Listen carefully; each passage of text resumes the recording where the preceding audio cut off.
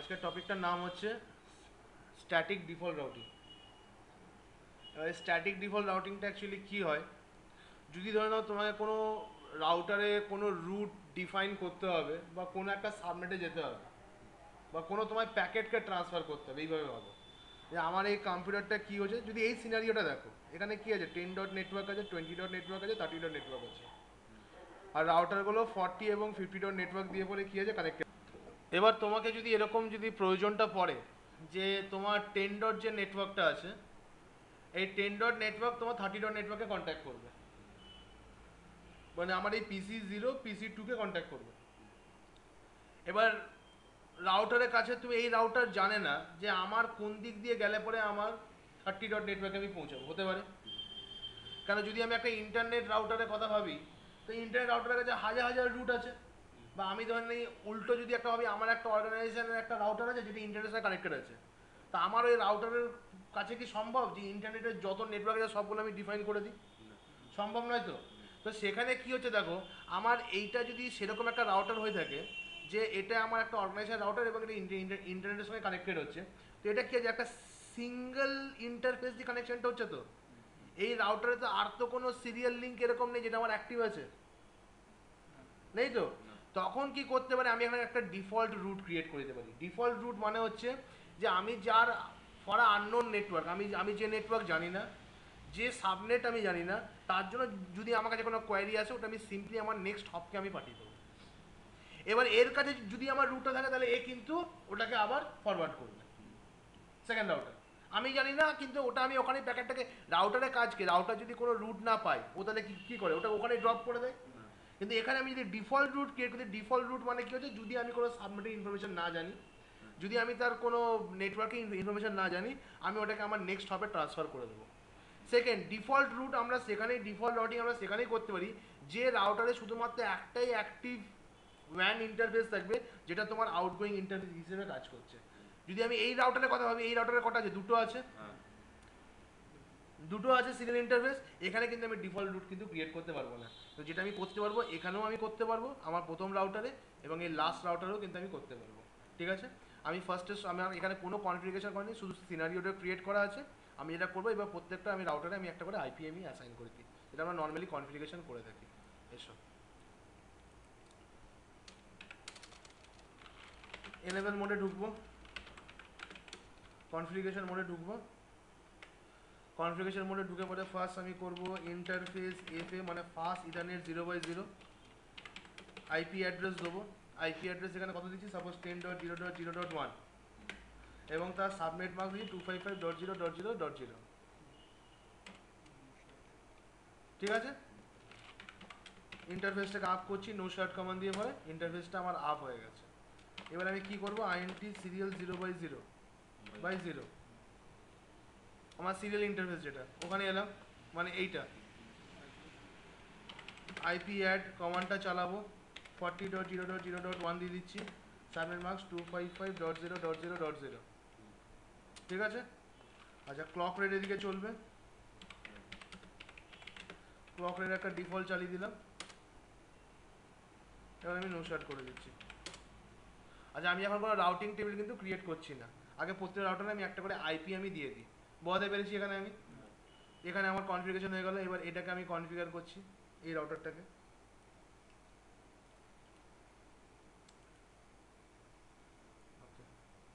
এটা হচ্ছে আমার সিরিয়াল 0/0 দিয়ে কানেকশন আছে। ঠিক আছে, ইন্টারফেস মোডে আসবো, কনফিগারেশন মোডে আমি ঢুকছি, 0/0/0তে আমি ঢুকছি। এখানে আইপি দেবো, যেটা আমার রাউটার 1 দিয়ে কানেকশন হয়েছে, 40.0.0.2, এবং তার সাবনেট মার্কস দিলাম। এখানে আমার কিচ্ছু ক্লক রেট দেওয়ার দরকার নেই, আমি নো শর্ট কমান্ডটা আমি এখানে চালিয়ে দিচ্ছি। ক্লিয়ার হয়ে গেল। এবার আইএনটি এফএ 0/0তে আমি আসছি। এখানে কত আইপি ছিল, 20 ডট নেটওয়ার্কে ছিল, তাই তো। এখানে আমি একটা আইপি অ্যাড্রেস দিয়ে দিই, আইপি অ্যাড 20.0.0.1, ফার্স্ট ইউজেবল আইপিতে এখানেই দিলাম 255.0.0.0। ঠিক আছে, নো শর্ট দিয়ে আমি এই ইন্টারফেসটাকে আপ করে দিলাম। আর একটা এখানে ইন্টারফেস আছে, আইএনটি সিরিয়াল 0/0/1, কোনটা হচ্ছে এইটা, এটা আমার রাউটার 3 তে কানেক্টেড হচ্ছে। এখানে আমার ক্লক রেটও চালাতে হবে এবং ফার্স্ট ইউজেবল আইপিটি এখানে দিচ্ছি 50 ডট নেটওয়ার্কে আছে। তো এখানে দিচ্ছি আইপি অ্যাড 50.0.0.1 255.0.0.0, ঠিক আছে। ক্লক রেট চালাবো 64,000 আমার ক্লক রেট হবে। এবার নোস আউট করছি। এখানে আমার প্রত্যেকটা ইন্টারফেসে আমার আইপি দেওয়া হয়ে গেছে, আমি এখনো রাউটিং টেবিলটা কিন্তু ক্রিয়েট করিনি। আচ্ছা, এখানে এবার কনফিগারেশনটা করি। এখানে চলে আসছি লাস্ট রাউটারে, এনেবল মোডে ঢুকলাম, কনফিগারেশন মোডে এন্টার করলাম। প্রথমে ফাস্ট ইথারনেট, যেটা আমার ইথারনেটটাকে সেটাকে আমি আইপি দিয়ে দিই। কত আছে? 30 আছে, এবং তার সাবনেট মার্কসটা আমি দিয়ে দিলাম। নো শার্ট করে আমি এটাকে আপ করলাম, 0/0/0 তে আমি আসছি। সিরিয়াল ইন্টারফেসে এখানে আইপি অ্যাড্রেস আমি দেবো। আইপি অ্যাড্রেস কত দিচ্ছি আমি এখানে? 50.0.0.2 এবং 255.0.0.0,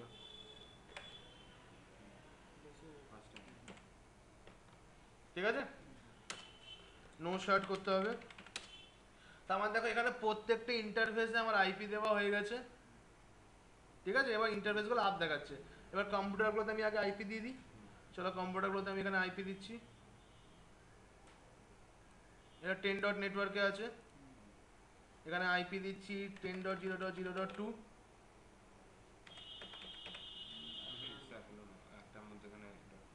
এখানে একটা ডট এক্সট্রা পড়েছে, 10.0.0.2, এবং গেটওয়ে কি হচ্ছে 10.0.0.1, ঠিক আছে। কিবোর্ডটা প্রবলেম করছে, রাইট।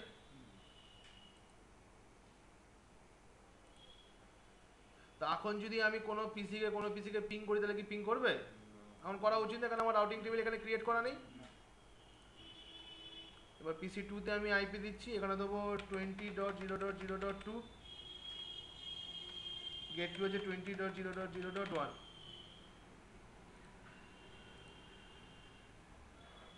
এখানে আইপি দেবো 30.0.0.2, 30.0.0.1, এটা হচ্ছে আমার কি গেটওয়ে। তা এখন কিন্তু কোনো কম্পিউটারকে পিং করবে না, ঠিক আছে। এবার আমি যেটা কাজ করছি সেটা হচ্ছে এখানে আমি একটা ডিফল্ট রুট ক্রিয়েট করছি। শুধু আমার ডিফল্ট রুট থাকবে অন্য নেটওয়ার্কে যাওয়ার জন্য।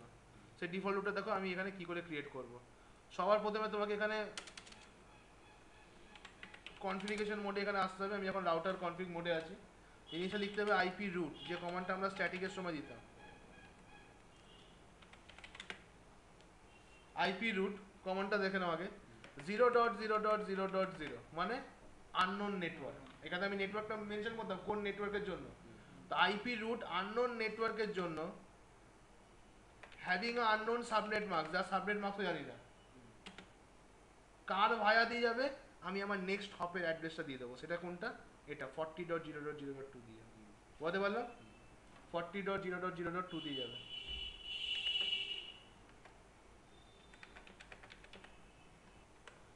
তাহলে বুঝতে পারলে এখানে আমি কি করলাম, আইপি রুট দিলাম for unknown network, for unknown subnet, তুমি নেক্সট হবে এটাকে ফেলে দেবে। একটাই আমার ডিফল্ট রুট এখানে থাকবে, আর আমি কিচ্ছু করবো না। তাহলে আমি অন্য কোনো রুট এখানে মেনশন করলাম না। বুঝতে পেরেছি?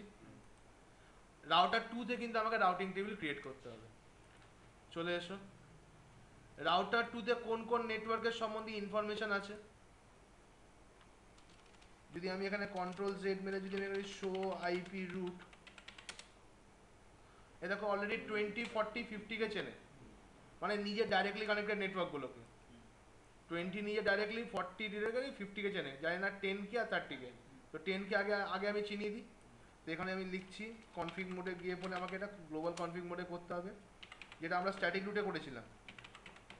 আইপি রুট কার জন্য? 10.0.0.0 নেটওয়ার্কে তোমাকে যদি যেতে হয়, যার সাবনেট মার্কস হচ্ছে 255.0.0.0। দেখো এখানে কিন্তু আমি ডিফল্ট রুট ক্রিয়েট করছি না, কার ভায়া যাবে? 40.0. সরি 40.0.0.1। বলতে পারলাম? এটা গেল 10 নেটওয়ার্কের জন্য। আর কাকে চেনে না? 30 কে চেনে না। তাহলে আমি সেম কমান্ড এখানে রিপিট করবো, শুধু আমার এখানে কি হয়ে যাবে, 10 এর জায়গায় আমি 30 কে চেনাবো এবং কার ভায়া যাবে 50.0.0.2। নেক্সট হপ অ্যাড্রেস দেখে নাও, 30 কে চেনাচ্ছি, কার ভায়া যাবে, এটা হচ্ছে আমার 50.2। তাহলে এখানে আমি কনফিগারেশন করছি, তুমি যেতে যাবে 50.0.0.2 দিয়ে যাবে। বোঝাতে পারলাম? এটা এখানে কনফিগার করা হয়ে গেল। ক্লিয়ার? ওকে। এবার যদি আমি এই রাউটারে আসি, এখানেও আমি একটা ডিফল্ট রুট আমি এখানে ক্রিয়েট করব।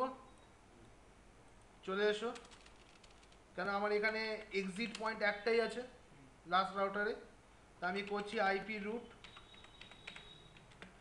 For unknown network for unknown subnet, কার ভায়া যাবে 50.0.0.1। এই রাউটারে করলাম, বলে দিলাম তুমি যদি কোনো নেটওয়ার্কের সঙ্গে না জানো ফর আননোন সাবনেট, যার ইনফরমেশন নেই, যদি কোনো প্যাকেট আসে তুমি এটা এখানে ফরওয়ার্ড করে দেবে। এবার এর কাছে তো দুদিকেরই রুটটা দেওয়া আছে, এন্টার করলাম। এবার একটা জিনিস দেখো কি হবে, আমি যদি এখান থেকে কমান্ড প্রম্পটে গিয়ে পরে এটা কোন পিসিতে আছে, আমি 10.নেটওয়ার্কে আছি, এই কম্পিউটার 10.নেটওয়ার্ক, আমি 30.নেটওয়ার্কে পিং করব। 30.pc যেটা আছে লিখছি PING, এবং ওই কম্পিউটারের ইয়ে কি হচ্ছে, আইপি কি হচ্ছে .2 আছে। দেখি পিংটা করা উচিত, লেটস সি করছে, হলো তো? ওদিক থেকে করলে পরেও কিন্তু করবে, ঠিক আছে? এবার সব থেকে মজার ব্যাপার দেখো, আমি এখানে পিংটা করলাম ঠিকই, কিন্তু যদি এই রাউটারে গিয়ে পরে আমি যে রাউটিং টেবিলটা চেক করি, যদি শো আইপি রুট 30.নেটওয়ার্কে কোনো কিছু নেটওয়ার্ক আছে এখানে না, তাহলে ও কি করলে দেখো স্ট্যাটিকের ওপর একটা দেখো স্টার সাইন এসছে, ঠিক আছে? বলছে এনি যদি আননোন নেটওয়ার্ক হয়, যদি ইয়ে হয়, তাহলে তুমি এটাকে কি করবে 40.2 তে তুমি এটাকে ফরওয়ার্ড করে দেবে। দেখো এখানে কি এসছে, আননোন নেটওয়ার্ক, এগুলো তো তোমার এখানে /8 মানে তোমার সাবনেট সিআইডিআর ভ্যালুটা এখানে দেখাচ্ছে, এখানে কি দেখাচ্ছে /0 মানে আননোন সাবনেট মার্কসের জন্য। ক্লিয়ার? তাহলে প্র্যাকটিক্যালটা প্রুফ হয়ে গেল। তুমি এখান থেকে যদি কোনো কম্পিউটার থ্রু দিয়ে যদি কোনো কম্পিউটারকে পিং করো, তাহলে কিন্তু পিং করবে। ঠিক আছে? আমরা এবার নেক্সট প্র্যাকটিক্যালের দিকে গিয়ে যাই।